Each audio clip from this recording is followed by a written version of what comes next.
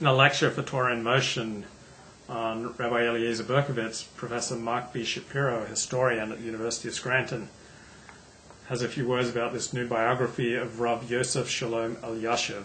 Rav Elyashiv is the leading Ashkenazi haredi rabbi in Israel. And so Rav Elyashiv has had this reputation for more than 60 years of being a stern person and a dour person. There's one picture in this book of him with a smile. So Rav Elyashiv is clearly not a people person. And his whole life is spent in learning, and he has no relationship with his children. His daughter says, our father could not distinguish us by our names. He couldn't identify us. He didn't have any time to play with his children.